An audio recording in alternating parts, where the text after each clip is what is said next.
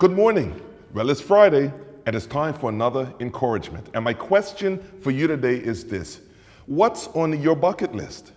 Now, a bucket list is one of those things that we sort of put together to say, before I die or while I'm living, these are some of the things I want to do. Usually they are out of the norm or very adventurous, etc. Now, I know for me, I don't know if I would call it a bucket list, but one of the things that I would really like to do while I'm alive is to go cage diving to see the great white sharks. Now, my wife, she said on numerous occasions that's something I should have done before I got married and had a family. And so I'm not sure if that's going to happen. But one of the things that I know I do want to do while I'm living is to love people well, to hate what's evil, and to hold on to what's good. And that instructions comes from the Bible. That's what the Apostle Paul says in Romans chapter 12, verse 9 and 10.